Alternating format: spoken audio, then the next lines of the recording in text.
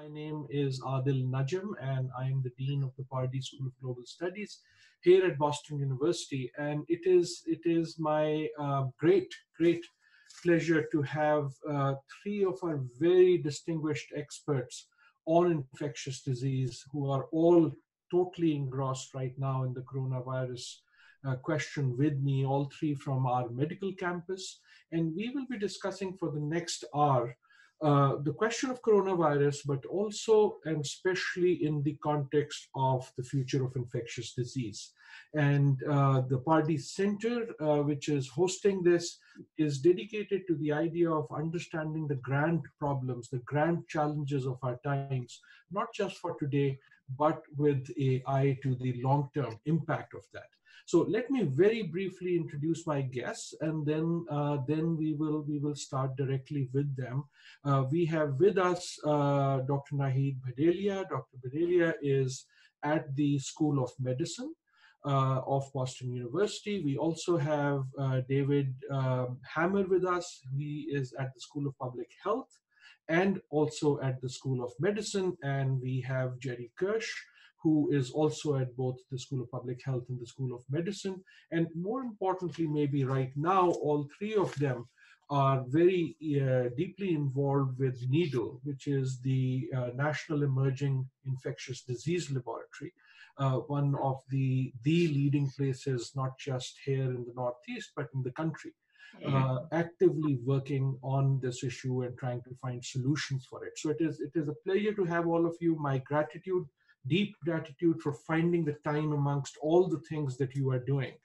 And on YouTube right now, we have, I am told, people from all over the world actually who are listening in. And what we want to do is to have a conversation. I'll start with very brief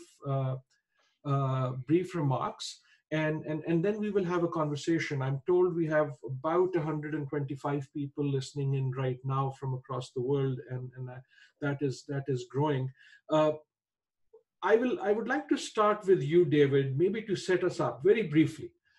Everyone has been hearing a lot about coronavirus.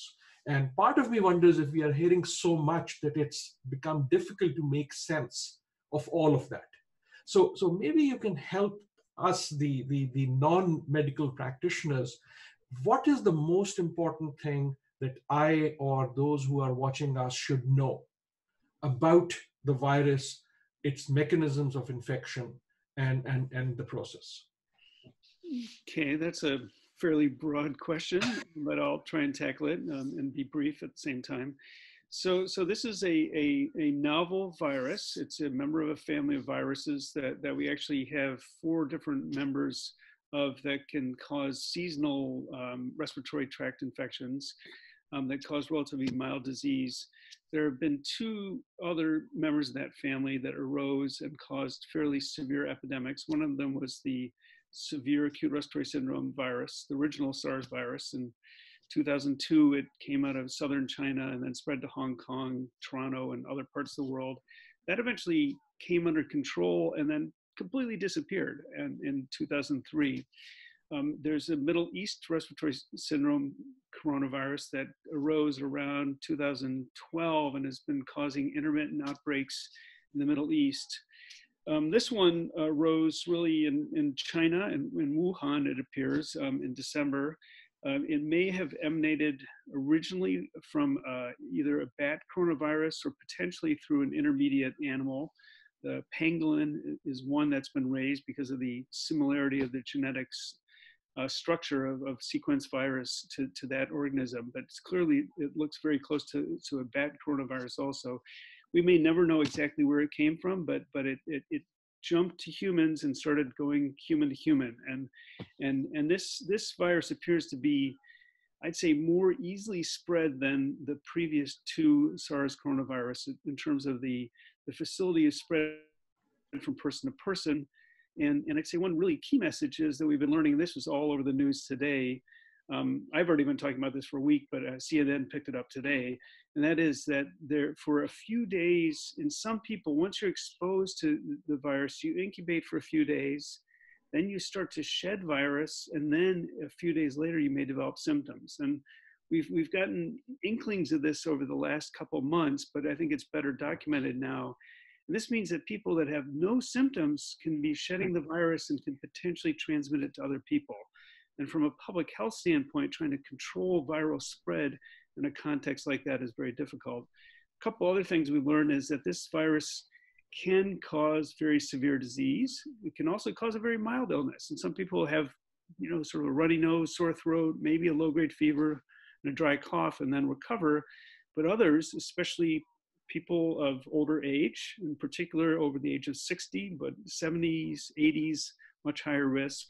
And then underlying medical diseases, there's a range that have been described, mainly initially based on the data from China. So heart disease, lung disease, hypertension, diabetes. What we're learning from Italy, and then we're starting to learn here in Boston, is that diabetes is definitely a big factor. Advanced age is a factor, but also obesity. So being overweight appears to be a risk factor for disease, both severe disease and potentially death. So that's another, I think, important message.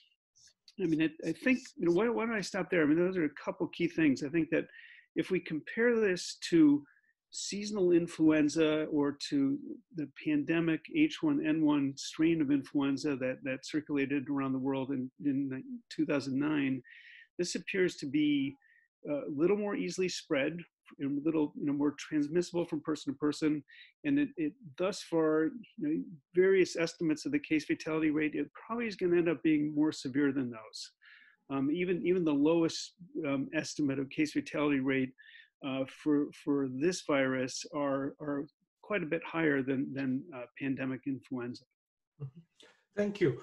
I want to move to Nahid, but before that, if I can ask you one more thing, which would be obvious to you, but it's an important word for the rest of us, which is pandemic, right? That word, the sound of that word itself has great heft.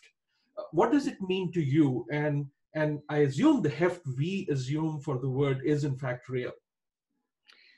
So, I mean, what it means to me is that there's a basically very widespread distribution of a disease that's affecting almost, every part of the world. And at this point, I think nearly every single country or territory worldwide, there may be a few it hasn't reached, but almost everyone has had cases, often introduced initially through travel, but then with local spread.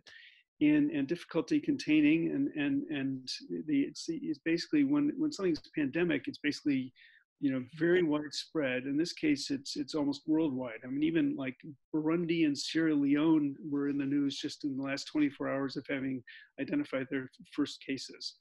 And usually it means also that there's a very large scale to the epidemic, that there are large numbers of cases and often deaths associated with the outbreak.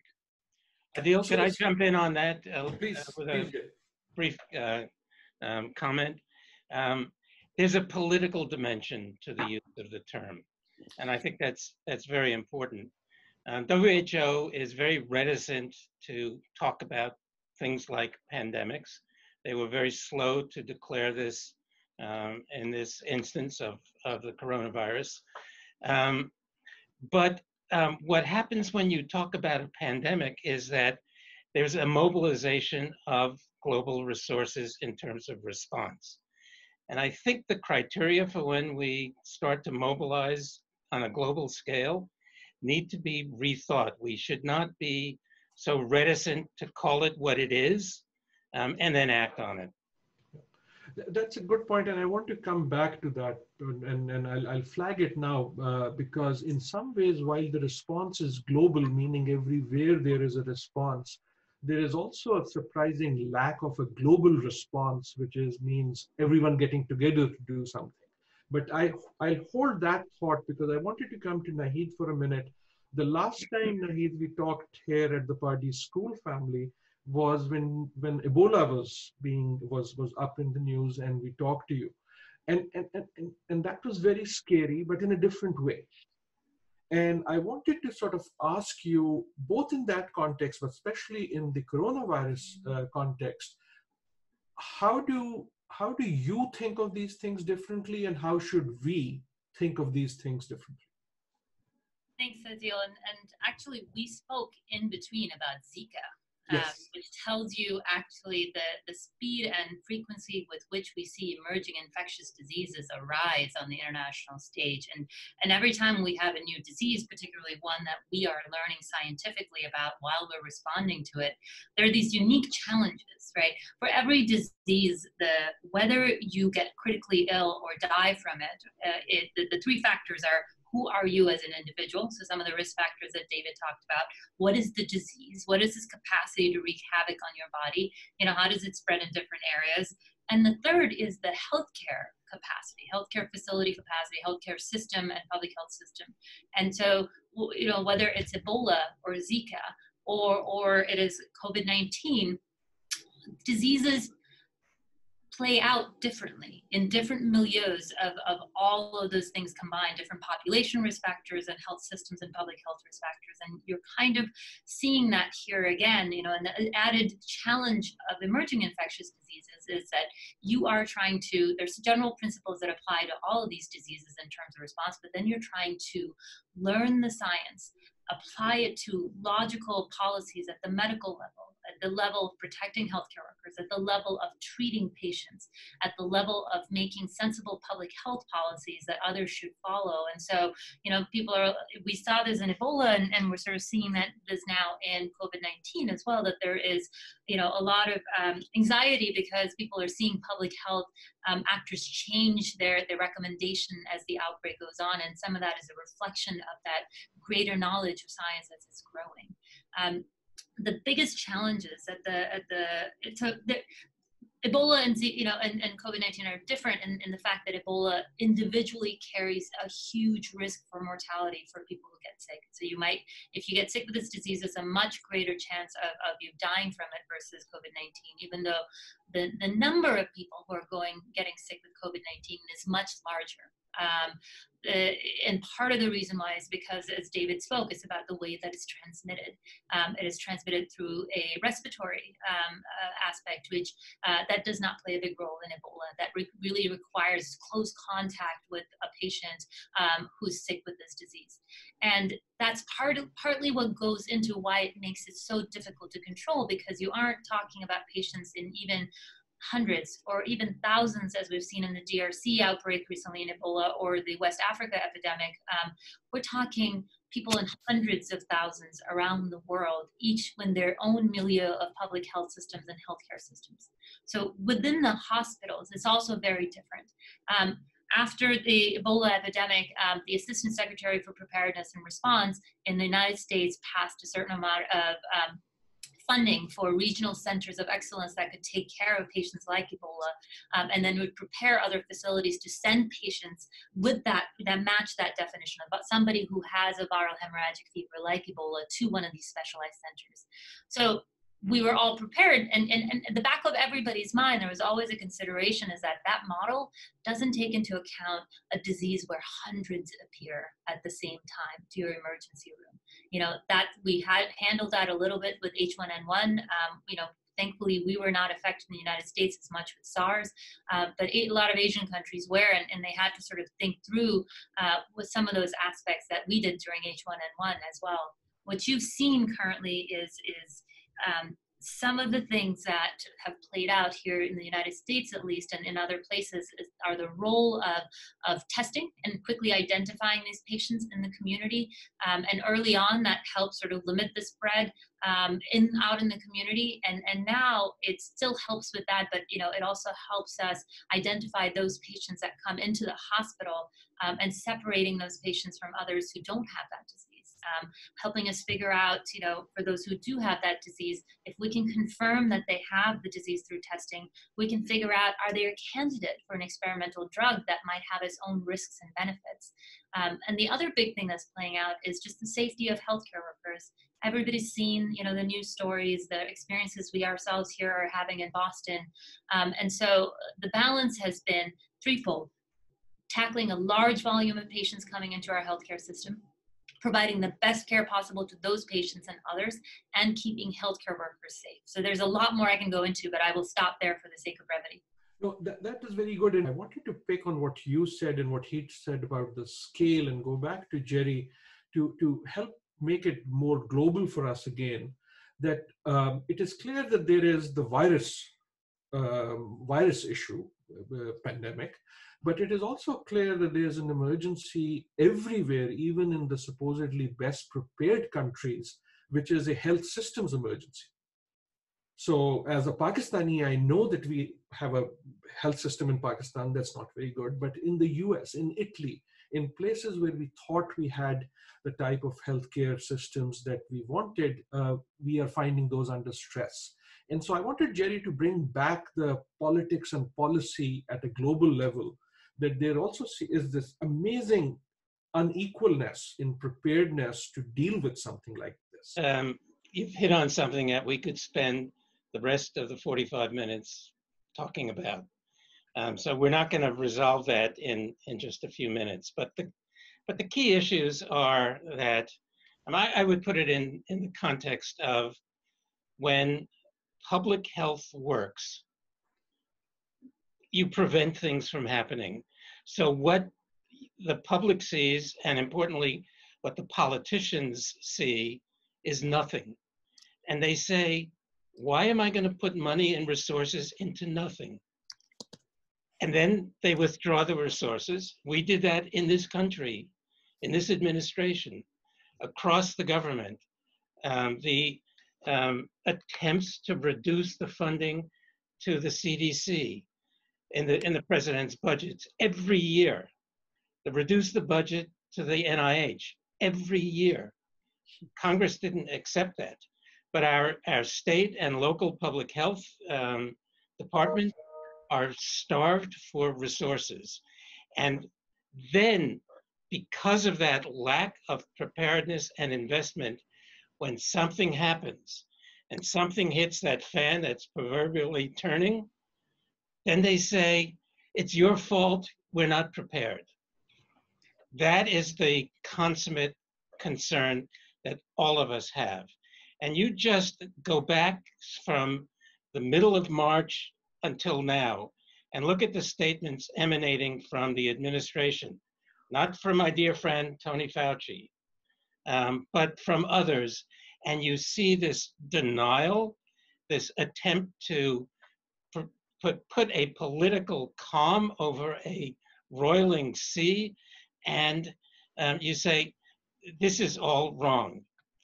That's in a country that claims to have the best healthcare system, the best this, the best that, and we have performed horribly. So I don't have to look around the world to see where performance has not met the rhetoric, where change is absolutely necessary, and you can read whatever you want into my use of the term change. We can, we know how, and we should, and we must do better. Now, there are plenty of countries, your country of origin as well, that is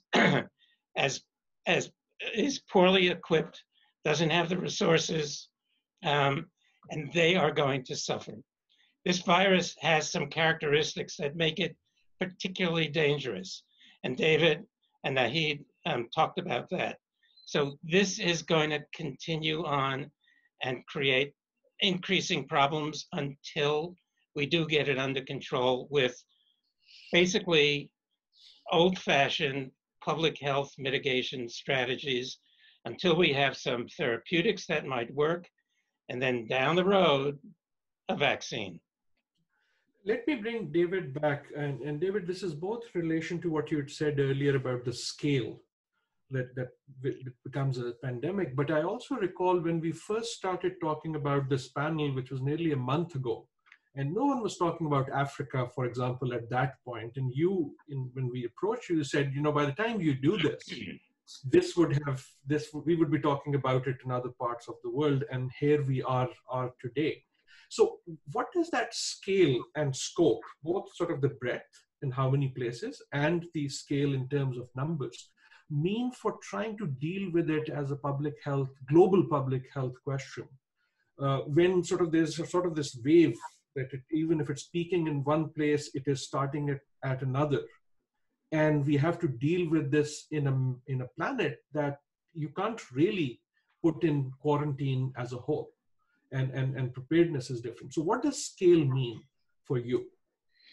I think you're getting at some issues that I'm really concerned about for the sort of medium term, if not long term, and that is, like this virus is taking off in sub-Saharan Africa. It's starting to really move in South America.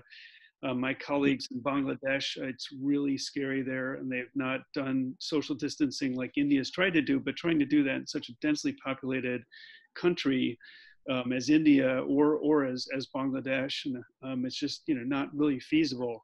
And they're so under-resourced to begin with that it's going to be a public health disaster in these places. But more importantly is that if there's sort of a moving epidemic at different times of the year in different places, then we get things under control with our old-fashioned methods, as Jerry's described it, of social distancing and shelter at home and various other approaches, which appear to maybe start to be working now, which is great. But we can't let our guard down, or when we do, we've got to be very cautious here. But then there's going to be a risk for importation.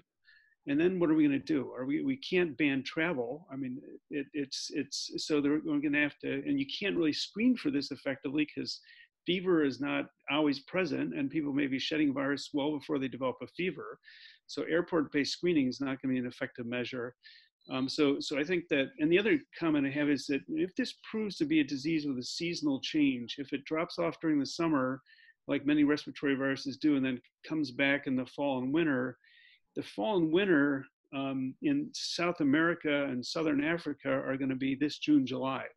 And so they could be having their peak, and then it can sort of come back here. So there's sort of the cycles that could happen through international travel, especially in countries that are under-resourced in terms of being able to test, do adequate surveillance, and then control the disease. Very worrisome scenario. Can I actually jump in on this as well, Adil? So beginning of February, I was traveling from Uganda to Liberia back in the United States as this was sort of becoming this large outbreak. And I wrote this editorial for The Atlantic about this idea of scale, in resource limited settings. And one thing that I wanted to add to all the excellent points that David had made is that the problem is in many areas, we may never know the scale. At the terminal end of all infectious diseases surveillance are potentially communities that have no access to care, no ability to do diagnostic testing, or widespread diagnostic testing at the public health level.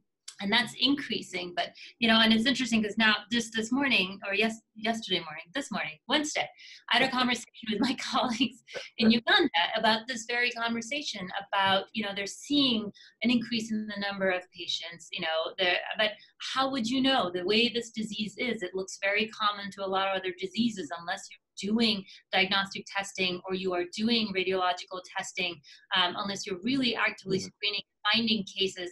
You may not know that scale in resource limited settings. And that is the most unjust, I think, and the most scariest thing for me, for a lot of our partners who are in sub-Saharan Africa or Latin America or other resource limited settings therein. So I want to come back to the politics, but I want to stick with this for a minute. And maybe this is for David or Nahid, or any of you, but Nahid, I'll start with you. I'm a numbers guy. I understand numbers. I can make graphs. I can play with them.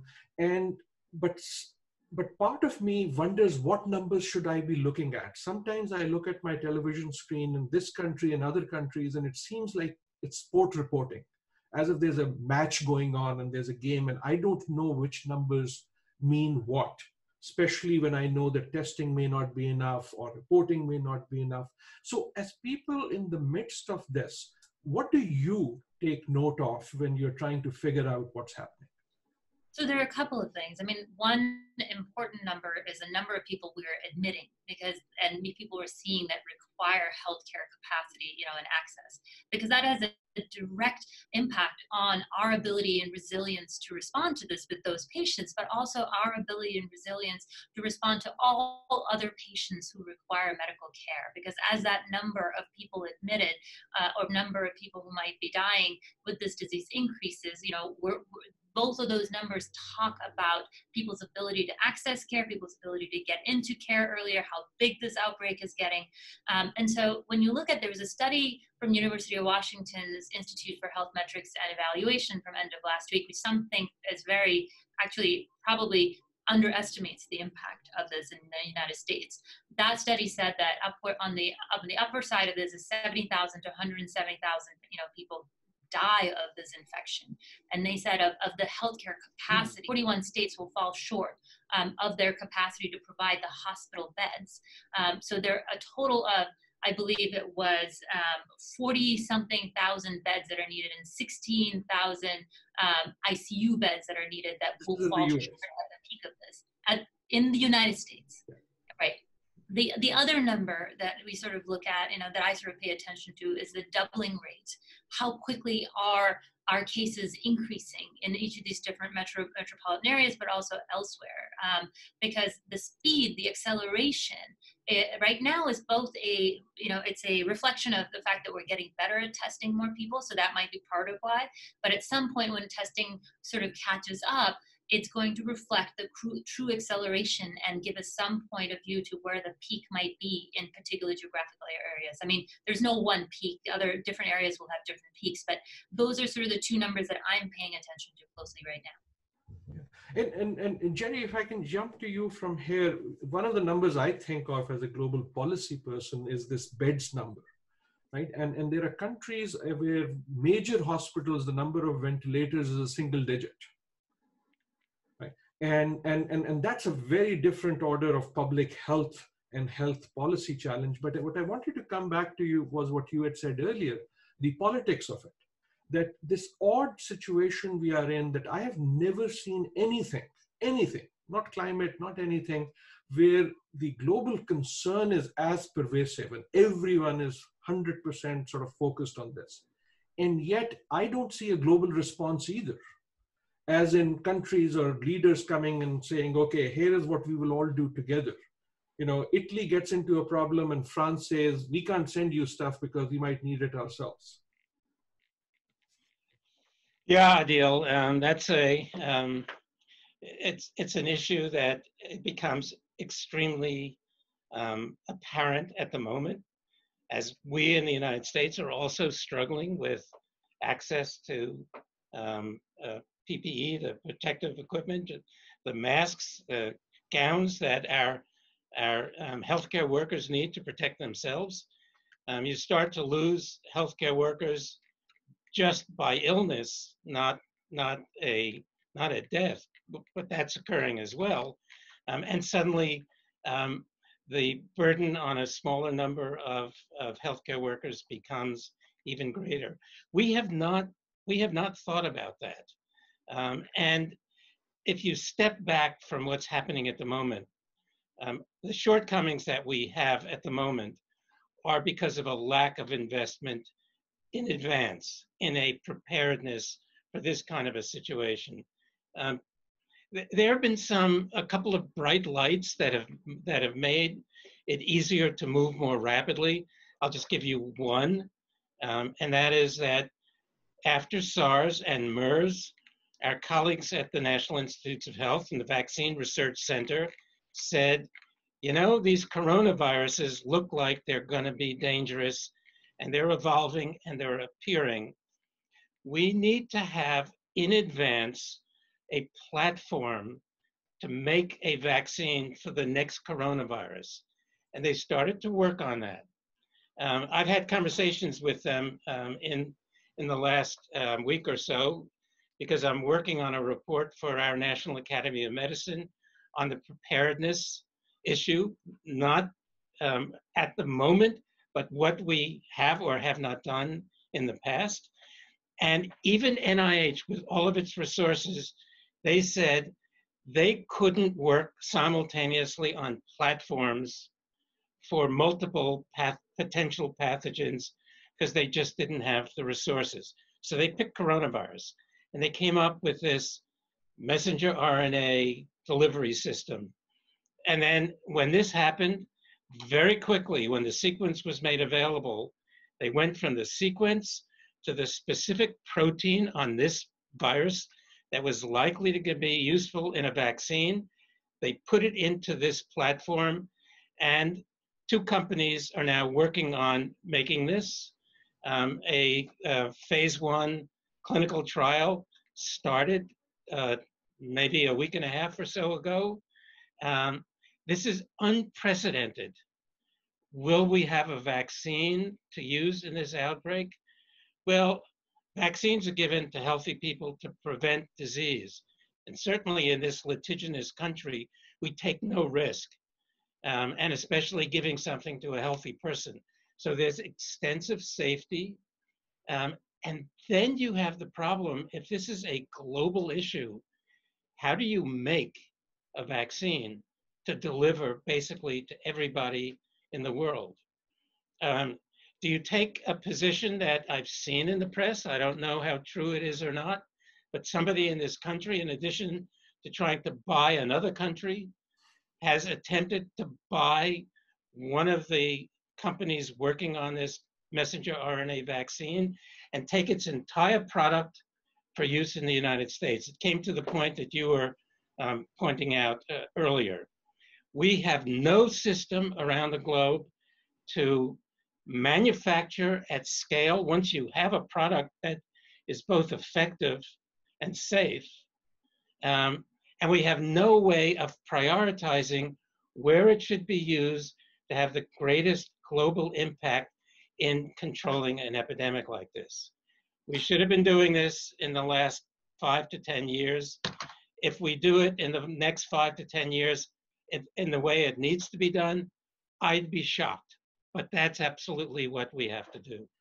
For countries where it is now beginning to be seen, what is the best advice you have to their leaders? Knowing that there are resource constraints, knowing that there are capacity constraints, what are the most important things that should be done immediately for where the curve is just beginning to be seen?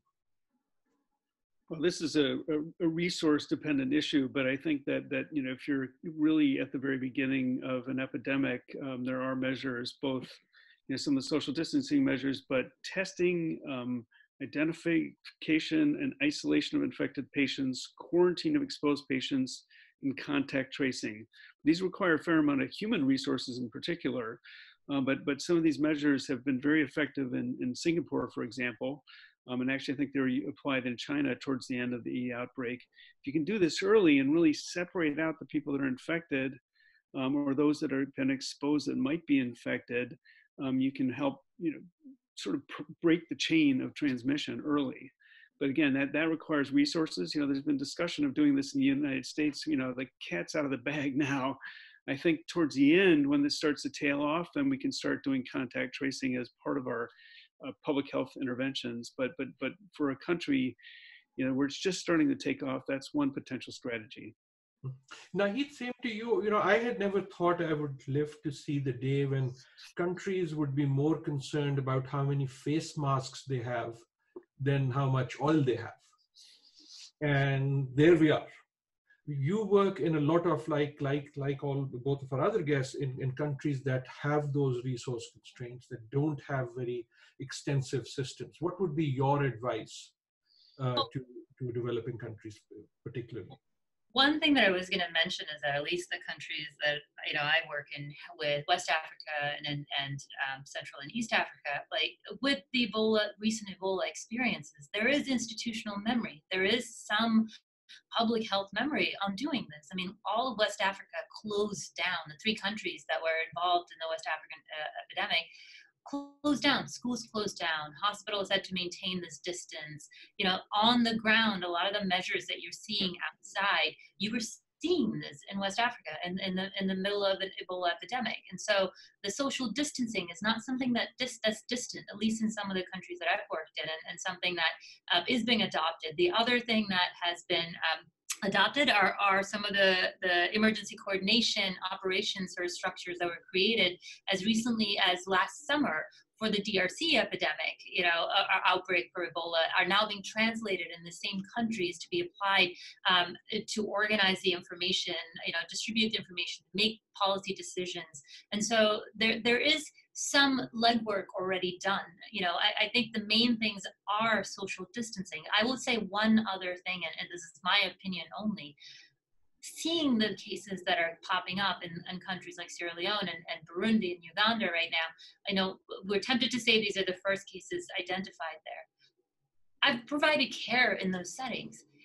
Most of the times there are people who may come in with a disease that looks like it might be a certain disease, but without the capacity to diagnose it, you will never know that's what it is. And so I would not be surprised if in many of those countries there already is community transmission. And so social distancing, things that we did during Ebola, which is, ensuring hand hygiene and temperature, as David said, is not good for this one, but limiting crowds and stopping, assemblies is a critical step to ensuring, particularly in areas where there's high population density, that this does not spread higher.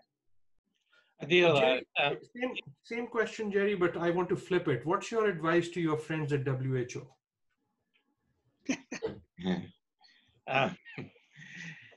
WHO, I think, certainly has done a lot better now than they did at the outset of the West Africa Ebola outbreak. They have to give clear guidance and information. I think they've been trying.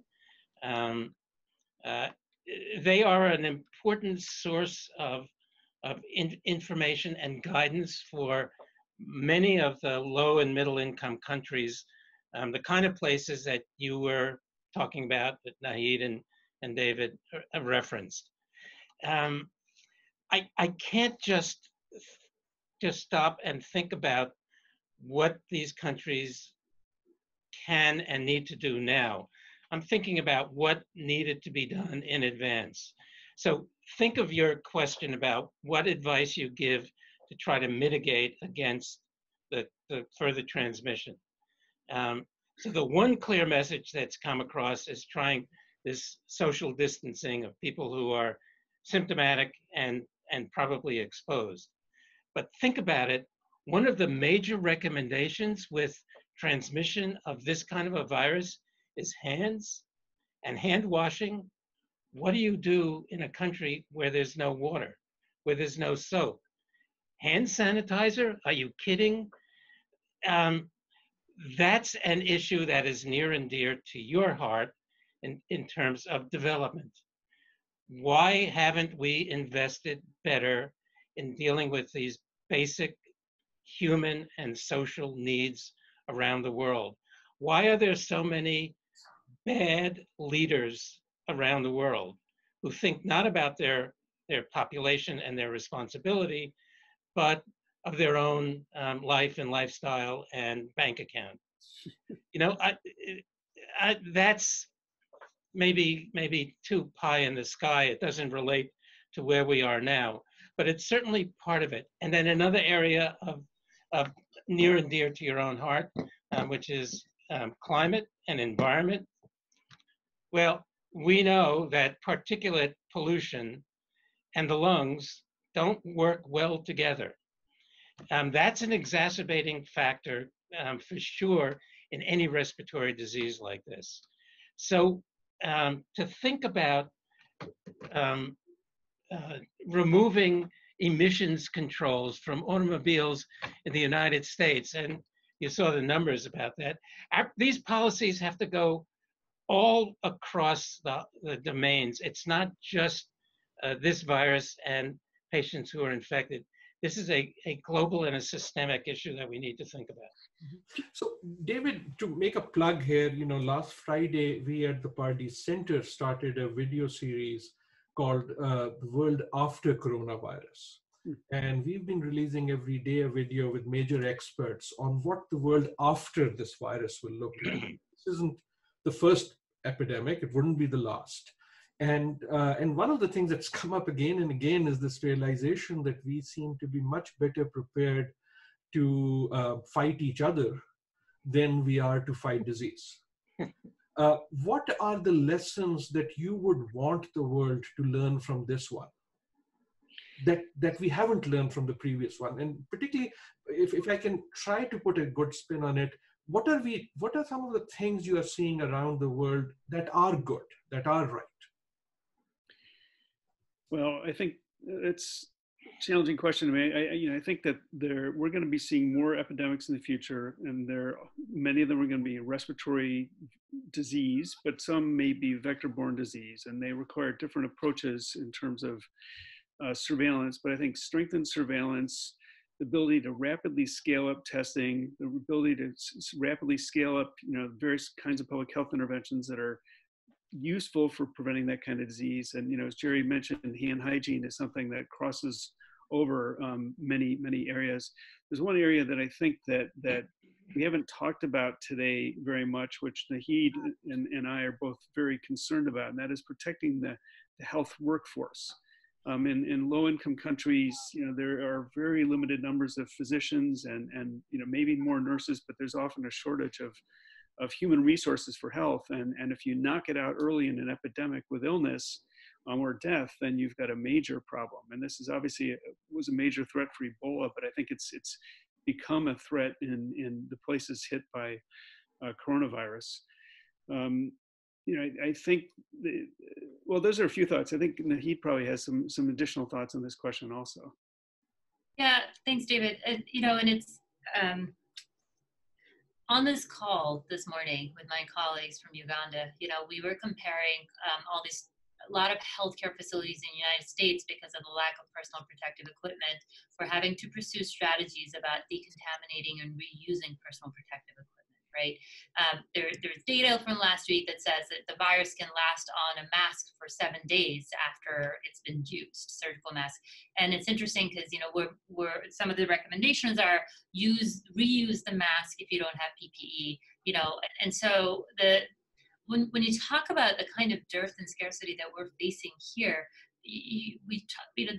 how do we even pursue these strategies for protection in healthcare settings that don't have that luxury to potentially decontaminate and may not have personal protective equipment, enough personal protective equipment to begin with, and generally don't. I mean, even when there is no outbreak in a lot of settings, there's this conversation of, as Jerry said, how do we get enough water to wash our hands? I mean, forget hand sanitizer.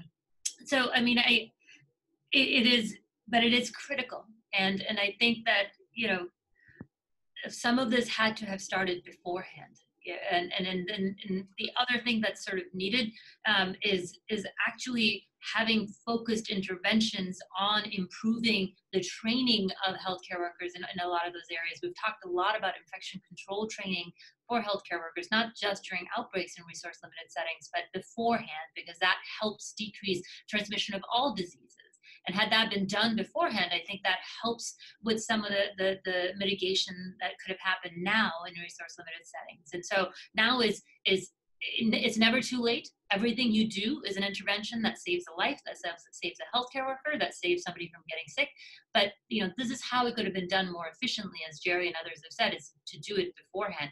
But one thing also that I kind of wanted to bring up, and I think both David and Jerry and you will have a lot to say about, is the role of good governance. So Adil was my 15, 20 years ago, was my thesis advisor. And my thesis was on global health security and the role of governance, good governance, and ensuring this.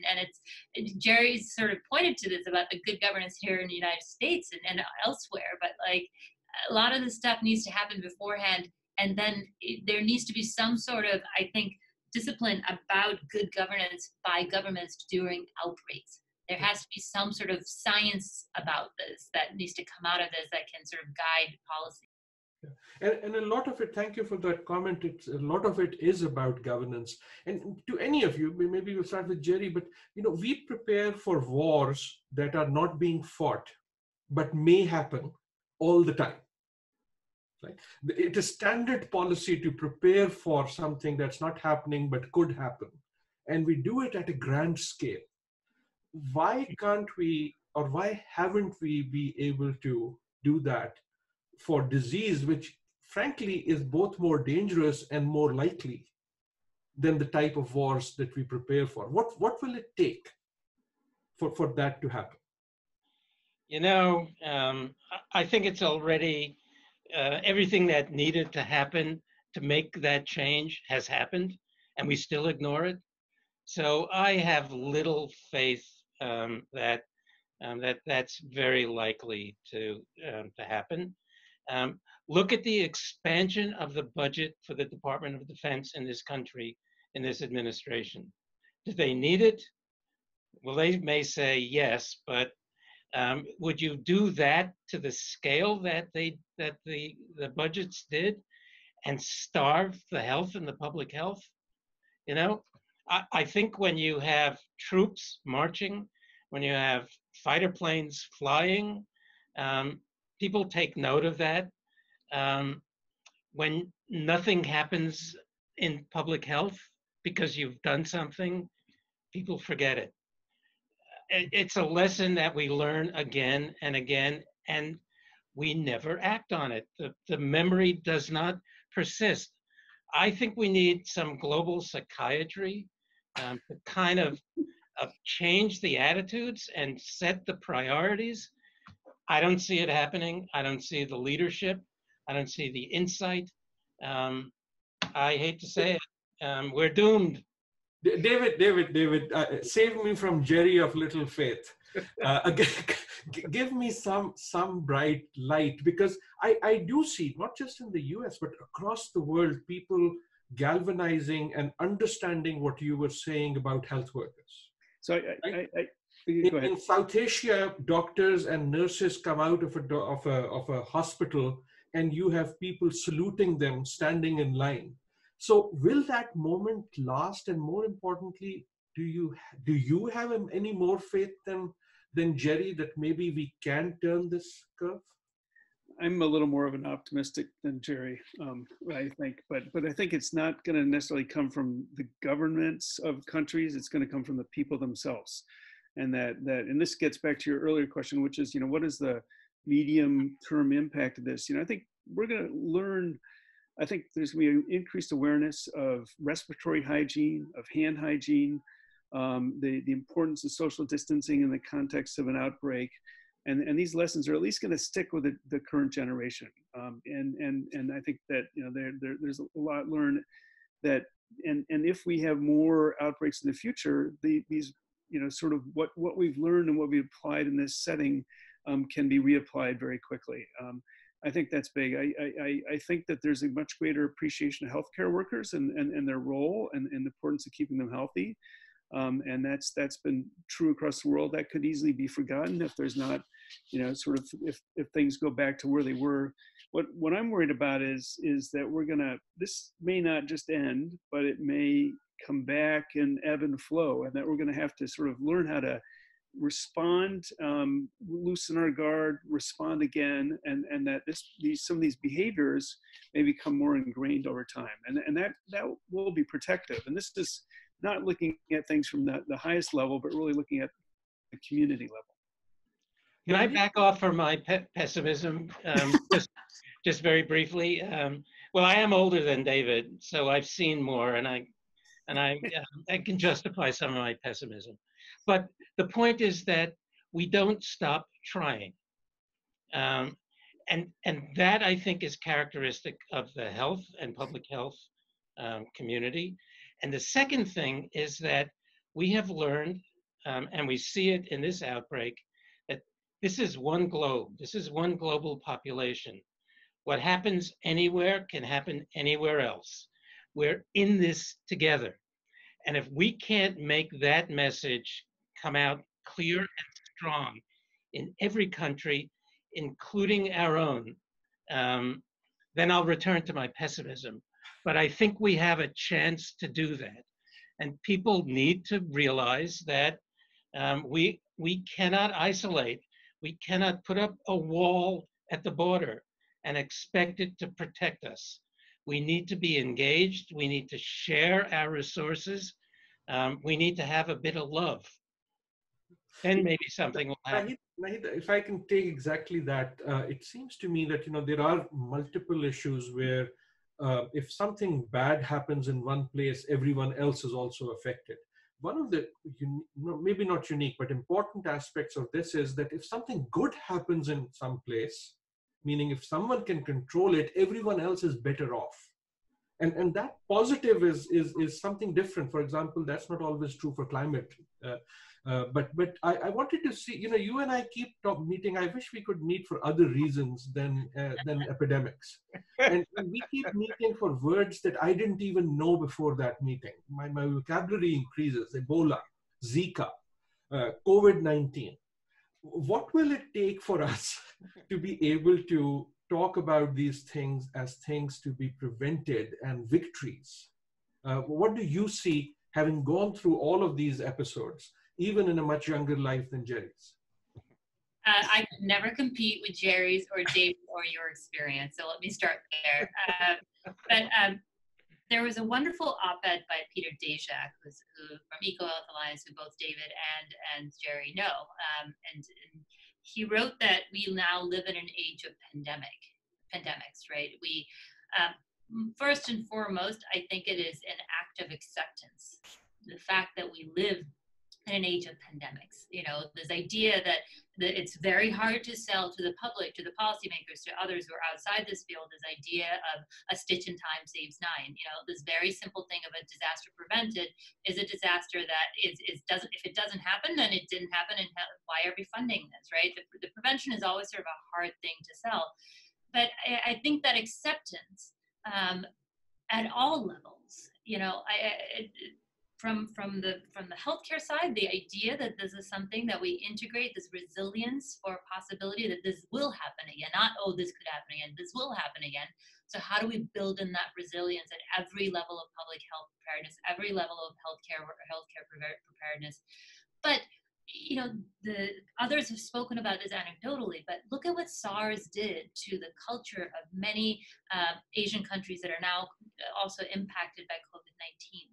There was this subtle, when I was speaking to, a few years ago, I was in Taiwan doing this training with CDC, Taiwanese CDC for Asia Pacific countries. And when you spoke to them, I was talking to them about Ebola. When you spoke to them, they talk about their experience in this personal memory at the public level of what this means, and so what I hope happens after this epidemic, because it's so big enough, it's touched every part of the world, and we are so globally connected, more so than we ever were, to see each other's experiences online, is that this helps us internalize that this will happen again, and for us to understand that when this happens again, how quickly we need to act, and what those actions of personal responsibility need to be at every level, not just government and healthcare and public, but for every person to undertake. And that goes to David's point earlier, that the public reaction and the public memory of what they've gone through will have a major part. There is a generation of college students who will always remember this spring as the spring of Zoom, right? Zoom has become a verb. Thanks to COVID. David, I have a quick question for you, and then I have a last question for everyone. I want to do round robin. But first, David, for you, what will, for our viewers, what will we need to see, what will you need to see that will give you a sense that, okay, we are now beginning to beat it, right? So when we're talking about numbers and stuff, what are the type of indicators that in any country you would take seriously, which would give you the sense that, okay, now the curve is being bent or flattened? I mean, COVID-19 became a notifiable disease very early in the outbreak, to the World Health Organization, and most countries made it, if not all countries made it notifiable. And so I think there's careful tracking at the state level, even down to the county level in the United States, at the federal level in many countries. And so we have data. How good the reporting is may vary by place. One of the points I wanted to make earlier that I didn't get to is that I think there's been more transparency, at least it seems like there's been more transparency on the part of the Chinese government, for example, maybe not the Iranian government, but at least the Chinese government in this outbreak. And I think that's been very helpful.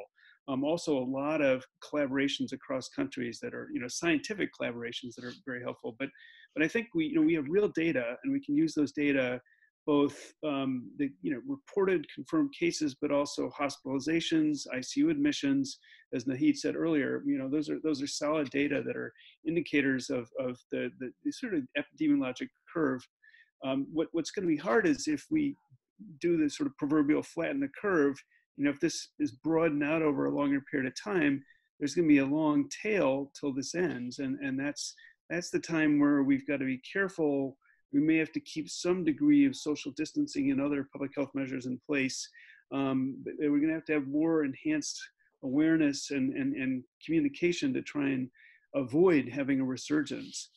But it's, I think we have real data that we can use to answer that question.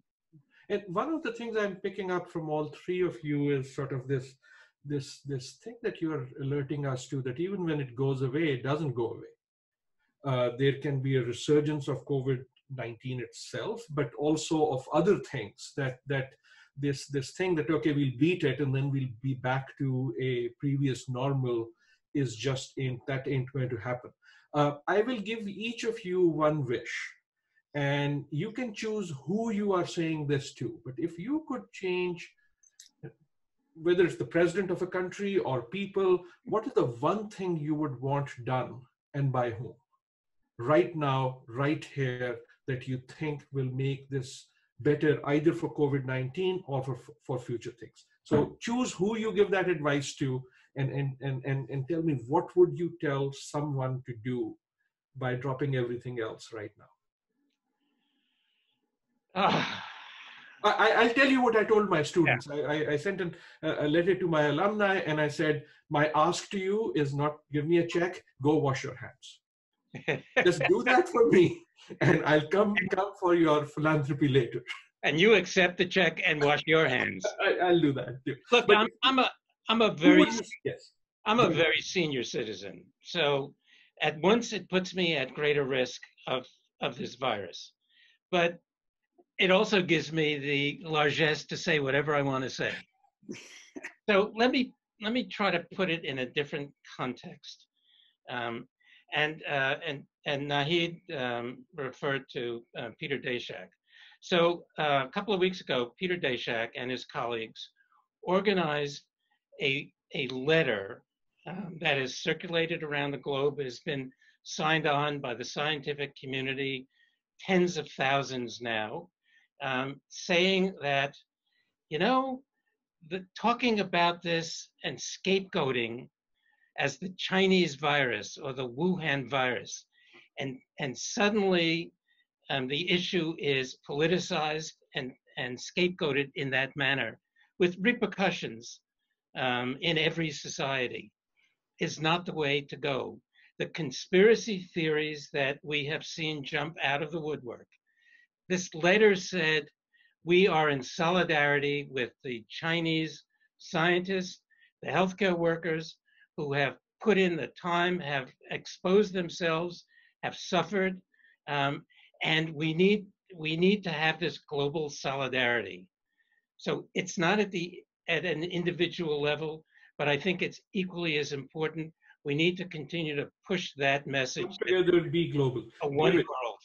David, who can do what that you would want done?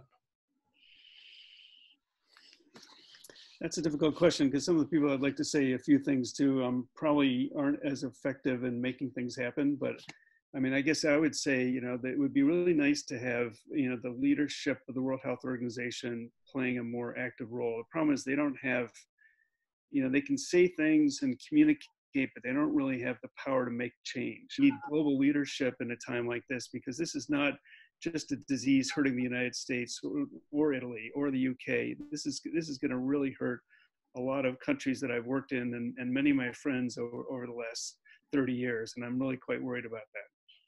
Nahid, who can do what that you would want done? Well, I was going to say something akin to what Jerry said, which is, for individuals to realize sort of the individual responsibility aspect of this, because it really, the biggest change comes from there, because it affects us all. Our actions affect everybody else. But since he's already said it, I'm actually going to take this moment to instead, I would reach out to my fellow healthcare workers of every type who are in the middle of a war right now. And it's going to be a long, not just a sprint, but a marathon. And for us to sort of be in this, combined in this way,